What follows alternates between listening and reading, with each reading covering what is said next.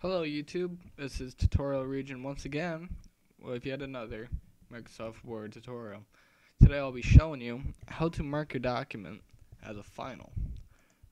This pretty much tells somebody that's trying to open your document that the document's finalized, and we honestly ask you not to edit the document. So what we're going to do is click on File and Permissions right here. We're going to go ahead and click on Protect Document. Very simply, I'm going to click on Mark as Final. It's going to say this document will be marked as a final, and then save and click OK.